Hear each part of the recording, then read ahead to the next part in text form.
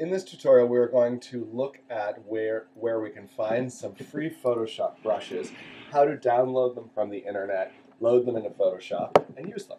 So what I've done here is I've typed in a Google search free Photoshop brushes, and many different sites show up.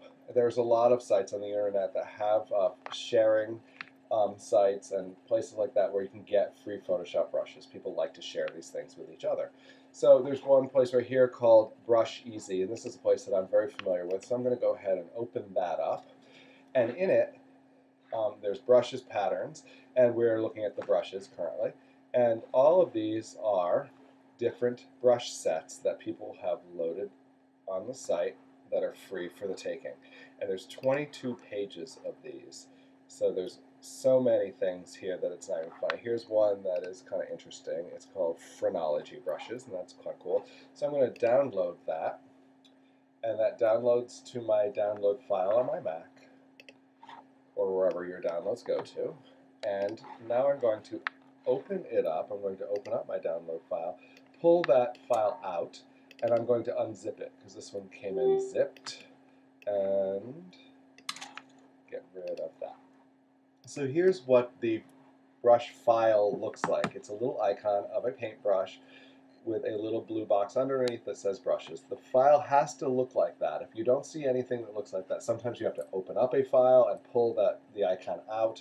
But that is what you're going to load into Photoshop. If that's not present, that means it's an older version of a brush for an older version of Photoshop, or it's a damaged file, or it's not there at all. But make sure that that is there. Don't try to load anything else into Photoshop, because it will not work. So now I'm going to open up Photoshop, and I'm going to go to my brush palette, and I'm going to open it up. And there's all of my brushes that I currently have in there, which is too many. I'm going to open up this little arrow on the right-hand top corner. And by clicking that open, it opens up a dialog box which has many different things in it, one of which is load brushes.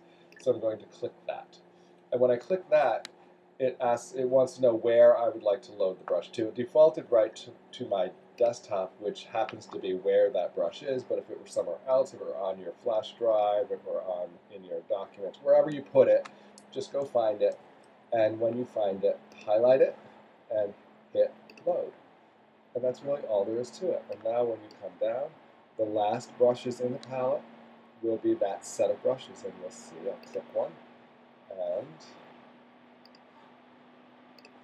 there it is, a Phrenology brush that I downloaded from the internet and loaded into my Photoshop. So it's as simple as that. Go explore. There's many brushes out there for the taking.